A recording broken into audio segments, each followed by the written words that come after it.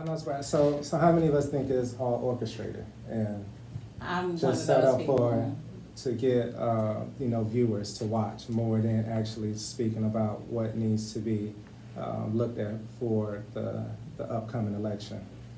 Because that's how I look at it. So I didn't watch, everyone listening, I didn't watch the debate, and that was why I didn't watch it, because each time it's like a show. It's almost like a sitcom to me, where people are just making comments to get laughs or get a reaction out of the audience or the viewers watching, more than they actually speaking to the topic or the question that's being asked. So it's like a waste of my time. It says that presidents are not even elected by the people. They're picked 8 years to 4 years in advance. Yep. We don't even have a clue how the background works on that. We're just being entertained by what they're out, the puppets are out telling us. Right. But yet, no, we need to wake up and realize that we do not pick the president of the United States. Right.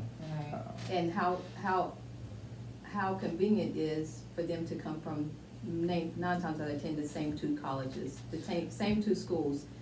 If you have 46, then how are they all coming from the same direct channels? We need to wake up and really look at the background in politics and realize that, first of all, we as blacks first have no place in politics right now. Right. Since the inception of the United States, we haven't had a place in politics.